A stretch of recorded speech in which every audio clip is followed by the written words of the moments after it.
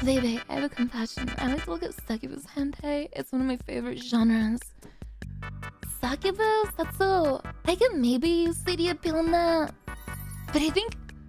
Is there something like a desperation fetish type of thing? Like what? Okay. I get more turned on.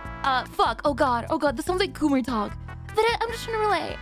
Okay, I get more turned on by like the visual of a dude being really fucking horny and wanting to jack off, as opposed to like people getting fucked. Like, I don't care about sex. I want the dude to be like, you know? This is like this Coomer, yeah. Edging? No, not fucking edging. Just more like, I think I'm into like really loser men that don't get pissed. And they just gotta fucking jack off. Oh fuck. God, no. No. Citus in shambles? More like, that's no. Yeah, I think I have accumulation fetish. I remember oh my god, it sucks not being on the same page as like your partner, because I recall I have this memory in my brain that I cringe at. I remember telling my significant other, it doesn't matter who, I called them worthless.